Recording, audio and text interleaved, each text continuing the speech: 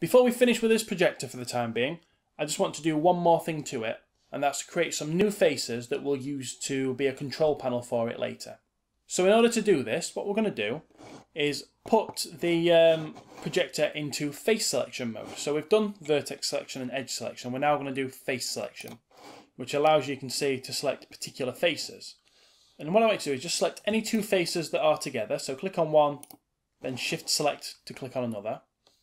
And this time we're going to create an extrude. And what an extrusion does is it creates new faces. So in this case, it's going to create some new faces around the face we've got. So we're going to end up with, I think, an additional 6 faces to accommodate what we're going to do. Or maybe just an additional 4. Math is not my strong suit.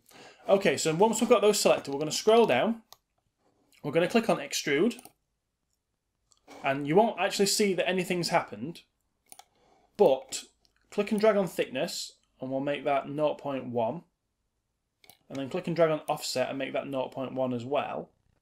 And you'll see that it's now created kind of a raised area with 2 new faces. And those 2 faces are going to represent a control panel when we texture that later.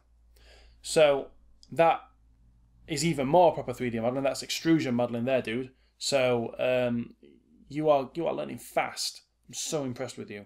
So before we move on, we're just going to scroll back up in the modeling toolkit. We're going to pop that projector back into object selection mode, and then we're going to rename it and call it projector.